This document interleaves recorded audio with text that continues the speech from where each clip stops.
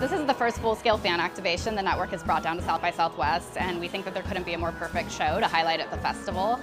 We knew the nostalgia factor would be a big draw for loyal fans of the series, and given that the event is taking place just 2 weeks prior to our premiere, the timing couldn't be more perfect. We have a number of really exciting experiences. So you're standing here right now in the Lanford Lunchbox where we're serving up iconic food from the series. So we have loose meat sandwiches, we have pies and coffee, we have Canova root beer, so we are refreshing people as they come through after a hot day out at South by Southwest. Then they move on to the Connor household, so you can hang out on the Connor's couch, share a photo from that couch with your friends, move into the kitchen where you can screen print iconic quotes onto tote bags, and then move into Dan's garage where you can kick back on the leather recliner and watch clips from the show. Well, it's been a long process. We initially came up with this concept back in the fall. We knew the show was coming. We knew there were so many iconic moments that we wanted to recreate for fans to experience firsthand.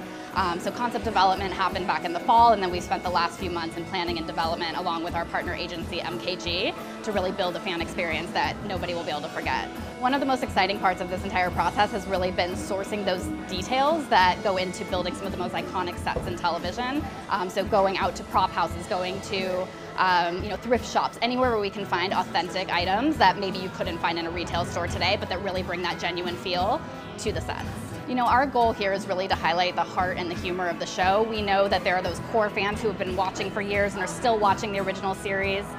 We also know that this is a show that the humor really stands true today, and we know that this will appeal to a whole new generation of viewers as well. So we wanted to create an experience with those fun and memorable moments that really get people invested into this family that really represents so much of America. There have been a lot of questions about Dan's death in the finale, and that will be addressed, and I think everybody will be satisfied with that in the new show. I thought you were dead.